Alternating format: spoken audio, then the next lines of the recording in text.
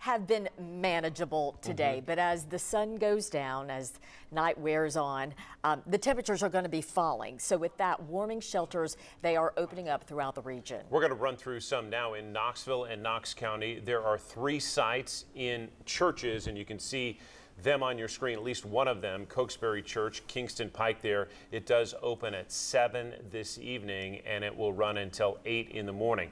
Vestal United Methodist Church, that's on Ogle Avenue. It opens at 5 this evening, so in less than an hour, and then closes at 10 tomorrow morning. And then on Magnolia Avenue, United Methodist Church is open between 5 in the evening and 10 in the morning, and then all those churches plan to close their doors for the night at 8 o'clock. And this is so critical, Robin. We've talked about it, but the temperatures are key, and lots of people may risk losing power based on the weather that's headed our direction. That's exactly right. So to add to the lists, tonight in Sevier County, a warming center, it will be open at Sevierville First Baptist United Methodist as well.